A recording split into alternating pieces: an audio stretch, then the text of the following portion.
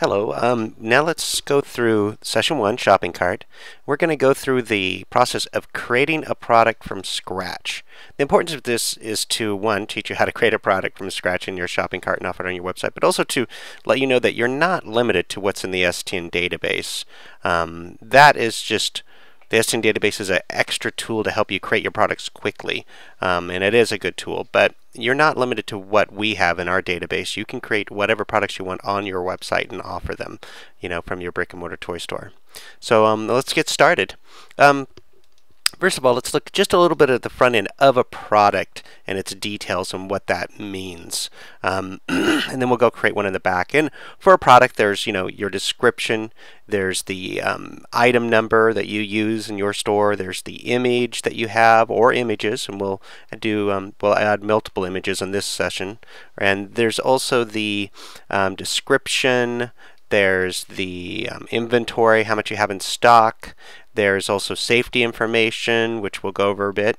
The manufacturer, the item number, manufacturer number, the ages recommendation, the fundamentals that it's possibly good for, age, play fundamentals, play value, the related products, and of course your shipping options on a per product level. And then there's also, again, like age, the brands that it's a manufacturer, and the categories that it's associated with. And I'll show you how that all kind of plays out. So let's jump to the back end, and then from the shopping cart component area, go to Product Editor. And again, now this displays all of our products that we currently have on our site. So if you just need to make an edit to one of your products, you could come back here, enter in the SKU, and you could go from there. And we'll go a little bit more into detail on that a little bit later. But right now, we're going to create a product from scratch. So if we go New Product, and from here, you'll see that now we have a big form with information that we can populate for this product. Now, the SKU, which is the one that you're going to want to pay attention to. The SKU is if you're doing any point-of-sale syncing up from our website to your point-of-sale system. The SKU is the unique identifier that connects those two systems together. So if you have an identifier that you use in your point-of-sale system, like your item number or your manufacturer item number or whatever that field is that you're going to use to sync up and communicate, this is that field that you're going to want to put in here. So say for example, if I use QuickBooks POS, the item number is what I'm going to use here. You could use another field if you wanted to, but as long as the system knows and that you keep them consistent. So you can't use fields from different other areas in your point of sale system. It has to be the same field. So I'm going to go ahead and put in my item number that's in my POS system, which is say 20045. That's my item number in my point of sale system. The name of the product. This one we're going to add a product by Toysmith, and the reason why I'm adding one from Toysmith is because Toysmith is not in the STN database yet. Yet, I say, and I would hope that everybody helps us get them in our database. But anyway, let's start with the title in Medieval.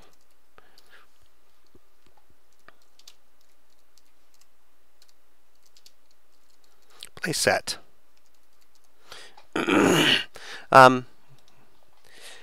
Good thing to know is that the title is also, let's jump to the front end, the title, right, like this would be the title for this product, is also used in the SEO portion of it. This becomes the meta title for this page. So keep that in mind. It's important to make a good title, and to make a good title is to describe the product as much as possible, but without too many characters. So it's always a challenge to do a good title. Let's go on. Published means, is this product viewable or is it available on your website? We're going to keep it published so we can see it. The price, of course, whatever this product's price is, it retails for $26. Then how many do I have in stock? Imported SKU you can't edit. This only displays the imported SKU if you've imported from the STN database. So that helps us keep, kind of like if you're having a problem with the product, you can let us know, I'm having the product information is way wrong. That's the imported STN SKU would be displayed here. And again, we'll go over that when we go into the import a product from the STN database. Quantity in stock. I've got 12 of these guys. Search ranking. This on the browse pages, if you go to a category, and you see how these are all categorized by relevance, you actually can give an ordering here, or search ranking, that makes that product pull up higher by giving it a higher number than some other product in the display, or that category. We'll go over in that more details later as well. Is this an on special product? On special is just a check flag. So for example, some sites will have areas that display the on special flag check boxes, like these guys here. These are flagged as on special, so they display there because I have a checkbox. Your site may not take advantage of the on special checkbox, just based off of the design that you worked out with your designer. Discount.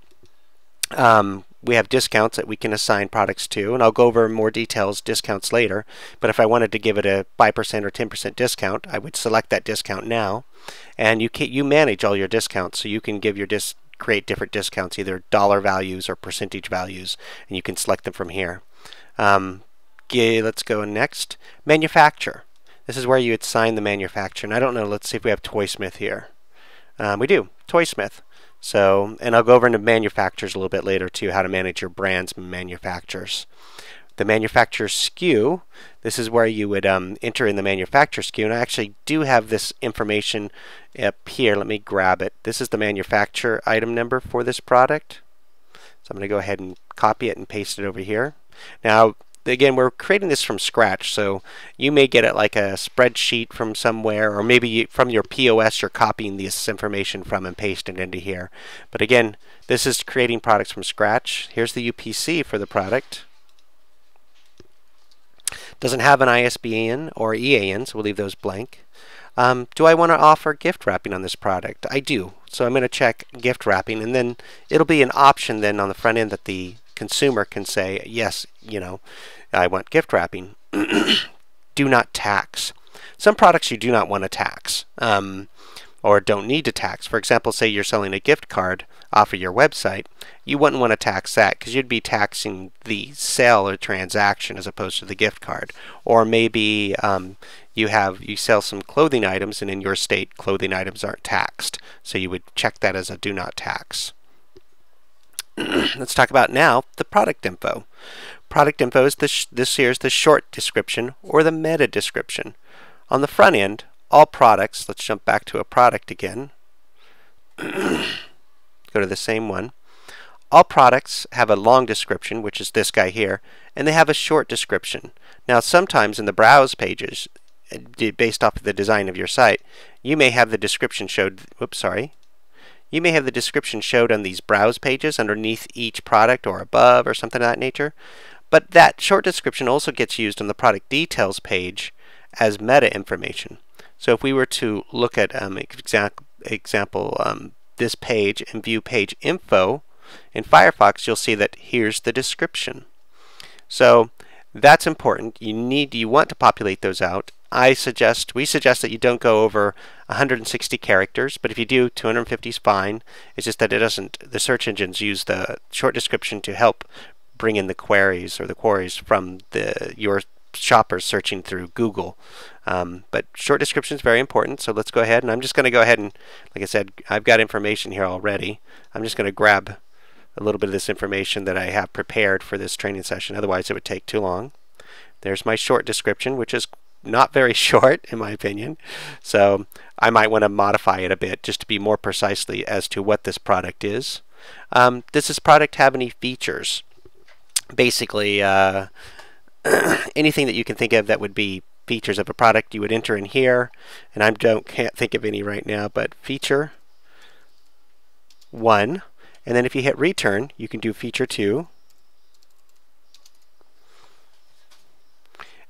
Package contents. This is where you would place in the package contents of this product if you wanted to. Again, these are optional, but I highly recommend them because this information helps sell your product on your website. Here you'll see that here's the includes right in this description here, in the short description that I pasted in. And I'm going to go ahead and do this just so you can get the idea across quickly. So,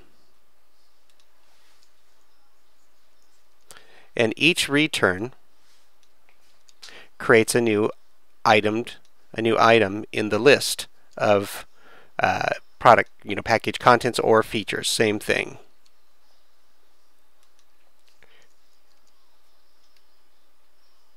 And I'm just going to stop right there. I know you guys know there's more, but again, I don't want to make this too long of a training session. Keywords. Keywords is what gets displayed to the search engines. They don't have a lot of value, at least they don't currently, at least that's what people say. But the important thing is, and I went and cleaned up all the product contents out of there. But for example, I could put castle and playset. And you notice I'm separating with a comma. Let's go maybe Toysmith. Maybe I want to do a couple different versions of Toysmith on here. So if someone's looking for that Castle Toysmith product and they misspell it, that would help bring it in. Again, this is keywords that gets used in multiple places. It gets fed to the bots to use for SEO, search engine optimization, as well it gets used as part of the search on your site for the products. So that's the keywords. Again, these are all optional, but they help you with your product and get your product found. Let's click the next tab, and this is the full description. Again, I've already got something prepared, so I'm going to copy and paste that guy. There we go. Copy and paste it. So I have a full description. Full description is what gets displayed on the product details page. And again, this is the description that the people read. It is also very important for search engine optimization that it has some good information about this product, because really this is the content of this page, and the better the content, the better that this product will pull up in any search engine. So a good description is very valuable, just like a good short description is very valuable. Attributes. Here's where you could set in attributes. Not a lot of products in the toy industry have attributes. A lot of clothing does, but for example, an attribute would be maybe a size. So I could go size, and then I would do comma, and do small, medium, comma, large. But you notice this is the first one's the identifier. Second one is the selection, for selection, medium and large. Say I needed to do another attribute list, I would do a semicolon, and then I'd start my second attribute list, which would be maybe color. And I would do a comma, and I would say maybe like white, green, yellow, so on and so forth. So you could just keep going on creating all the attribute lists that you need. Again, they're not just, you can use attribute lists for more things than just color selection or size selection. Like we do have some toy stores that are creating events that are going on in their toy store, and they're actually making it so that they have to select options on that event, whether it's an arts and craft event or something of that nature. Custom attribute lists. Again, this could be this is just a text field area, so you could put maybe like child's name. Maybe it's a customized product that you need the child's name to make that happen. That's pretty much it. That's a pretty simple, and we'll see how that renders out on the front end. Features. Again, features, ages, appropriateness, everything else. I know this product is from 8 to 12. So I'm going to go ahead and select those ages. Fundamentals of play, promotes independent play, works their motor skills, their visual, their creative play. I'm going to go ahead and say, and logical thought on this product. This product does have small parts, so that is one thing it'll display the choking hazard. No other ones, but I'm going to go with those. And this is, I'm going to say this is a gender for boy more than anything else. Boys under castles. You could do both, but I'm going to go ahead and just go with boy. Batteries, no batteries required, but here you could do a list of the batteries that were required. For example, 2 D batteries. Whoops. 2 D batteries. Maybe 4 AA batteries. Or you could just say batteries included. Something of that nature.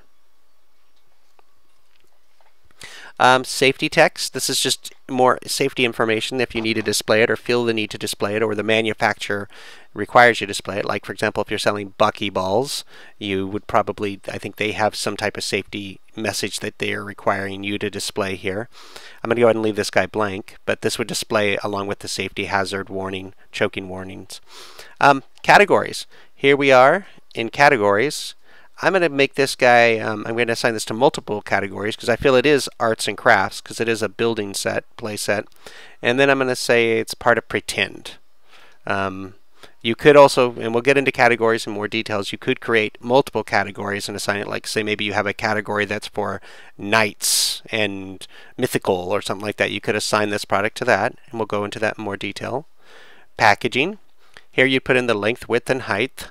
I'm going to pretend I know the length, width, and height in this product. I'm going to say it's 16 length, 14 width, and 4 inches high. So it's the box. The packaging is what I'm doing on this one. Weight. This guy weighs, say, 3.25 pounds. Now the weight, again, these are all optional, but the weight is required if you're using a shipping calculator that is calculating the cost of shipping based off of weight, like a UPS, USPS, or FedEx. And we'll get into more detail in shipping calculators and what your options are there.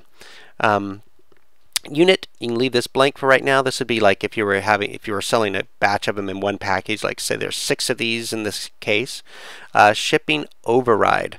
I'm going to leave this alone for now, but this is basically if you want to set the shipping cost for an item, you can do a shipping override, and you can say how many in quantity, or you can say apply override as a handling fee, or you can even say that if this product's in the shopping cart, the minimum shipping cost has to be a certain amount. And again, I'll get into more details on these on the shipping. Now let's add some images. I already have some images for this product on my computer, so I'm going to upload those. And they're on my desktop.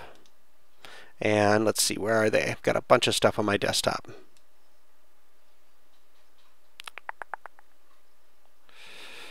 Oh, here we go. Here's the one image. Oh, it gives me an alert to save this product first. Say yes. So it's saving my product. Can't upload an image until your product is saved. Now it's uploaded my image. I've got a second image actually that I want to upload too. So I have 2 images for this product. And here's the second one. Now you'll see that I have the 2 images there. They come in not published. So if you want them to be seen on the front end of your site, like if I left these guys like the way they are now, they would not be seen. But if you want to publish them, you can select it and then publish it. Now, what you can also do at this time is choose which one you want to have as your thumbnail on the front end. If you notice, if we go back to the browse page, this image here is considered the thumbnail image. It's what gets displayed on the browse pages or any other type of module that loads in an image. That is the thumbnail image, the one that gets used for all those different things. So I want this guy, the one with the box, to be seen as the thumbnail image. So I'm going to say heart, mark favorite. So this is my favorite one, my important one. But this other one will get displayed on the product details page, which I'll show you in just a bit. You also have the ability to add a video. And you do that through YouTube. And I'm going to quickly jump to YouTube.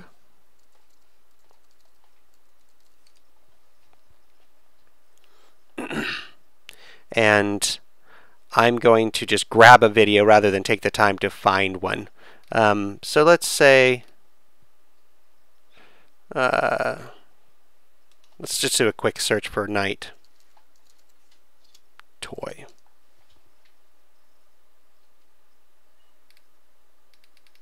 A lot of Batman toys. So let's just click on one of these guys. Let's go with this guy here. This is a video here. If you notice, we have to skip the advertisement first.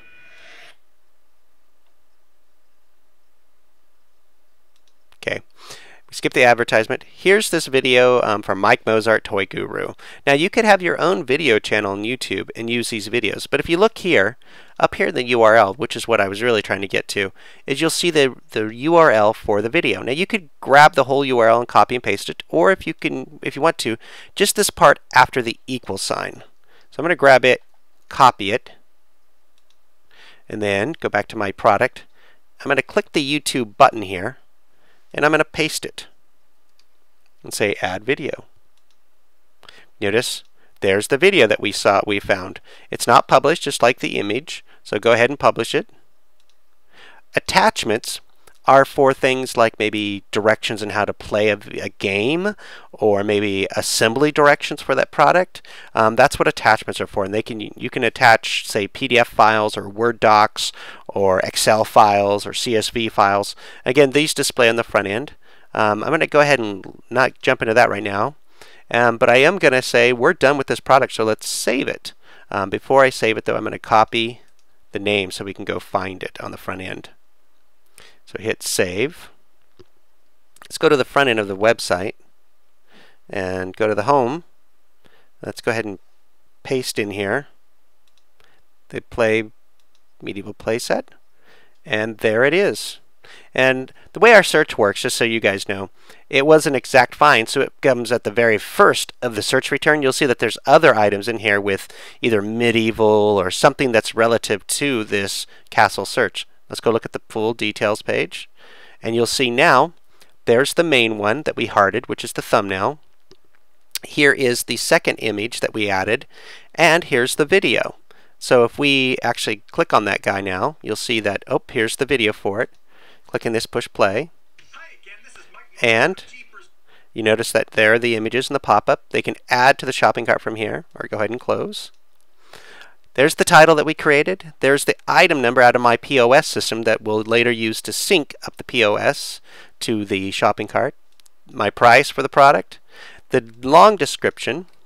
And if we right-click and say View Page Info, there's the short description that we made and the keywords. Here are it's in stock, so I have stock checked. Here's the size that we made and the color, and here is the child's name, that other attribute that we created, the choking hazard that we assigned to the product.